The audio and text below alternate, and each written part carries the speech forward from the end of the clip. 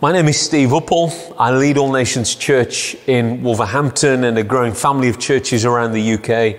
It's a huge privilege for me to be able to share with you today. I want to speak to us today about revival shaking. And really the simple fact that we are going through an unprecedented shaking in our world. The economy is shaking. The political world is shaking. People don't really know what to do. The medical world is shaking. Entertainment is shaken. I mean, films not being made. Hollywood shut down. It really is unprecedented. At first I was thinking, they keep using that word unprecedented, but it really is unprecedented. It was interesting to me to listen to the voices coming out of the church over the last few weeks.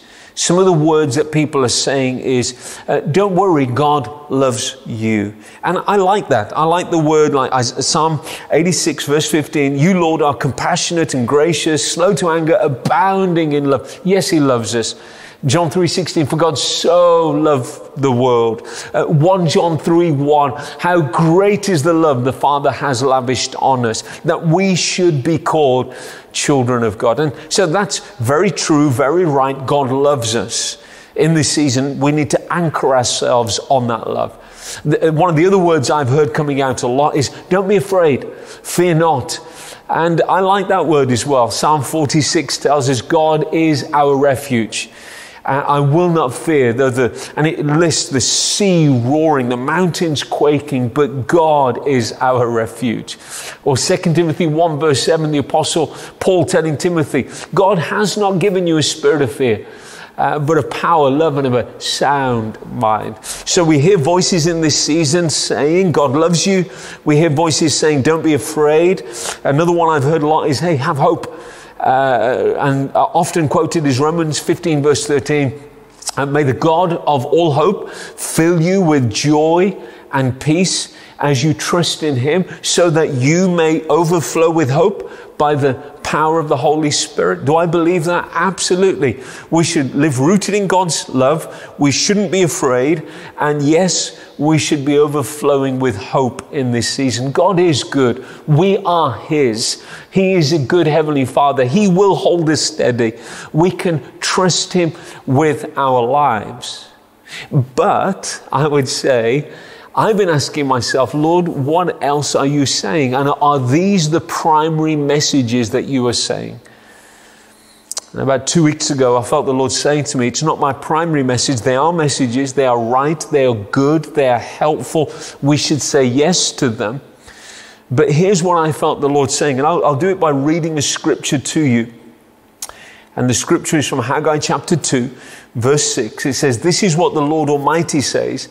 In a little while, I will once more shake the heavens and the earth, the sea and the dry land. I will shake all nations, and what is desired by all nations will come. And I will fill this house with glory, says the Lord. The silver is mine, the gold is mine, declares the Lord Almighty. The glory of this present house will be greater than the glory of the former house, says the Lord Almighty. And in this place I will grant peace. So the end of the passage is greater glory. The end of the passage is a renewed people. The end of the passage is this revived temple. Today we are the temple of the Holy Spirit. Back in that day, the temple was a physical building. Today we are temples of the Holy Spirit. But the beginning of the passage is about a shaking. God's saying, I'm going to shake because there's some things that are there that shouldn't be there. There's going to be a removal of things. You can find the same passage quoted in Hebrews chapter 12, verse 25. The whole chapter is worth a read. But from verse 25, it says, see to it that you do not refuse him who speaks.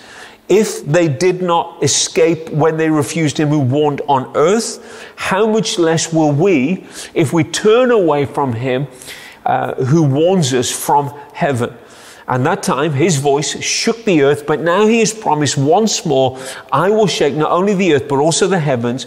The word once more indicates the removing of what can be shaken, that is, created things, so that what cannot be shaken may remain.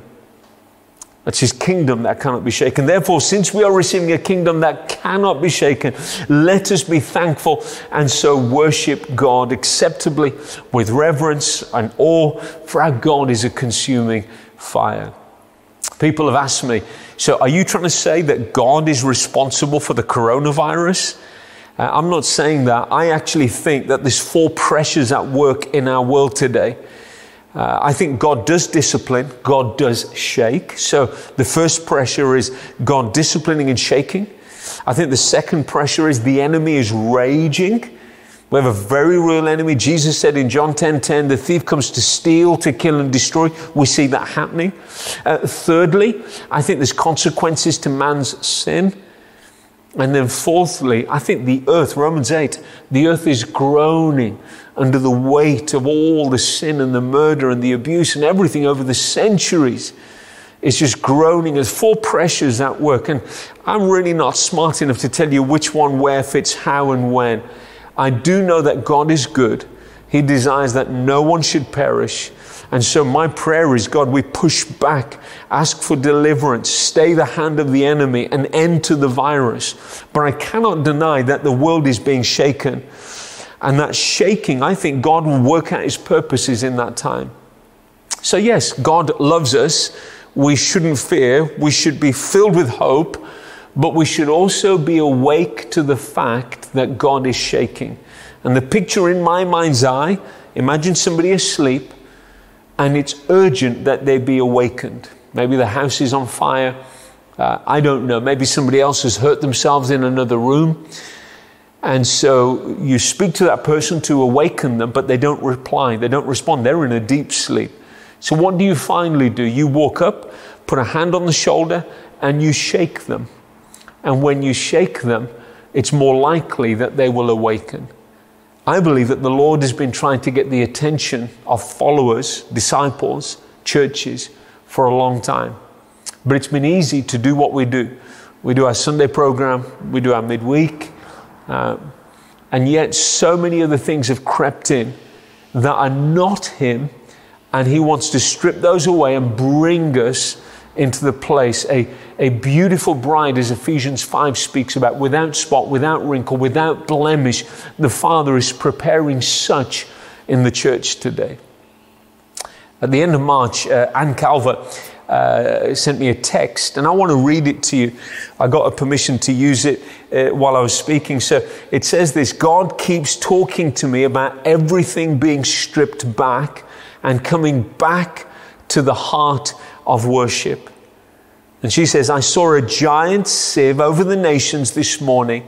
There is a massive sieving happening during the shaking. Only a remnant will remain. A pile of stones remain in the sieve, and we join with the rock of ages. And if we stay strong, faithful, the stones are then shaped and honed and polished, refined in the fire, pure stones joining the cornerstone. And then she quotes Amos 9:9, for I will command and I will shake the people of Israel among all the nations as grain is shaken in a sieve, and not a pebble will reach the ground. I know God as Father. I do love that relationship. I know he is for me and not against me. But I also believe we need to know that he is a good father. If you read the whole of Hebrews 12, he will bring discipline as a good father. He will shake. He will awaken. His purposes will unfold on the earth. Will you be awake at this time? Will you realize that he's shaking, ready to awaken? In Romans 13, verses 11 and 12, it says, and do this, understanding the present time. So this was Paul speaking back then, but it's so appropriate for us now. He says, the hour has already come for you to wake up from your slumber, because our salvation is nearer now than when we first believed. The night is nearly over, the day is almost here. So let us put aside the deeds of darkness and put on the armor of light. It pains me, sometimes frustrates me, that so many Christian people's lives can look so similar to those who are not followers of Christ. whether it's sexual sin, the love of entertainment, living with materialism and idolatry, those things in our lives that can so easily come. And I'm not perfect. I battle those things myself. I can easily succumb to the lullaby of entertainment, give myself to it, and then realize I'm falling asleep here spiritually. I want to pray that we'd be awakened to hear what God is saying. I heard the testimony of an Iranian family that had escaped from Iran. If you know, there's great persecution for the church in Iran. This family had moved to America, managed to get a green card to stay there. And it was a good thing for them, because in Iran, they could be imprisoned, persecuted, even killed. The wife was in danger. If she was caught, she could be raped. It's a horrible situation for the people. So they're now living in America, they're safe. And one day the wife says to the husband, I want to move back to Iran. And he's shocked and he's like, why? And she said, there is a satanic lullaby here and it's putting me to sleep. Isn't that startling? And that family did move back. She would rather live under the risk and the threat of death and persecution than be spiritually asleep.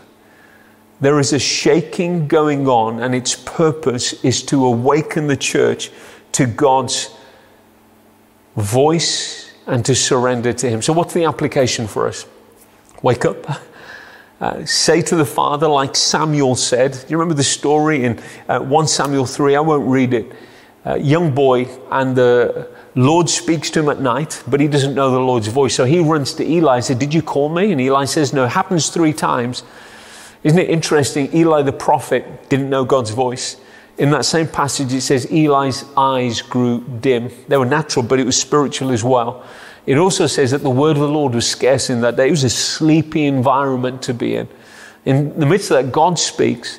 The prophet doesn't recognize it, but the boy is hearing it, but doesn't know what to do with it. And his final response is to say, speak, Lord, for your servant is listening. And I would say that might be your response today. Say, Lord, okay, there's a shaking. It's unprecedented. And I think an unprecedented shaking demands an unprecedented response from the church. A wholehearted yes to Him. So you may just simply say today, as we close it with a bit of worship, say, Holy Spirit, I say yes. Speak whatever you want. I have a big, big yes to you to do what you want me to do with my life.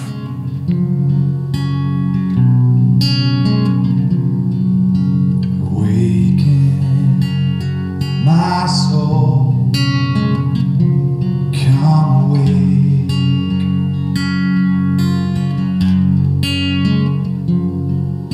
To hunger, to seek, to thirst.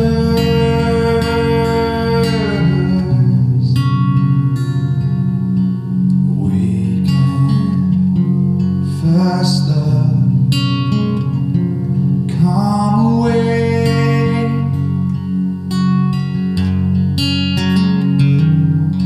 and do as you did at first.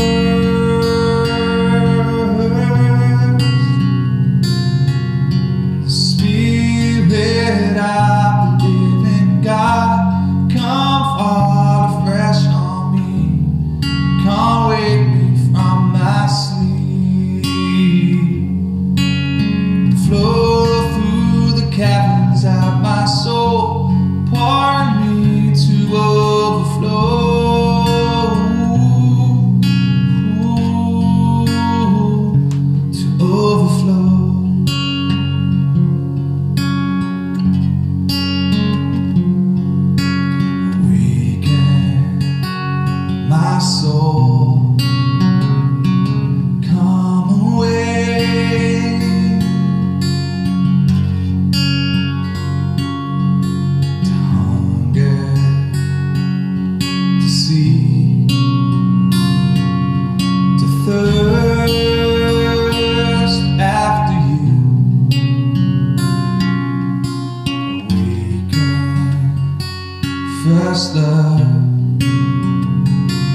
come away.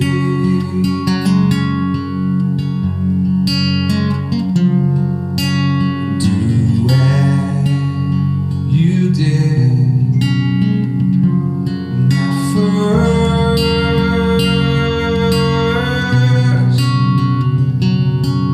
The Spirit of the living God, come fall afresh on me. Come wake me from my sleep. You flow through the caverns of my soul, pouring me to overflow. Ooh, Spirit, the Spirit of the living God, come fall afresh on me. Come wake me from my sleep and flow through the caverns of my soul, pouring me to overflow. Ooh, to overflow.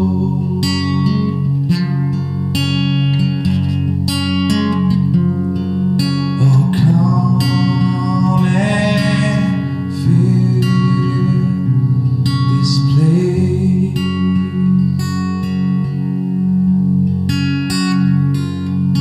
Let your glory now invade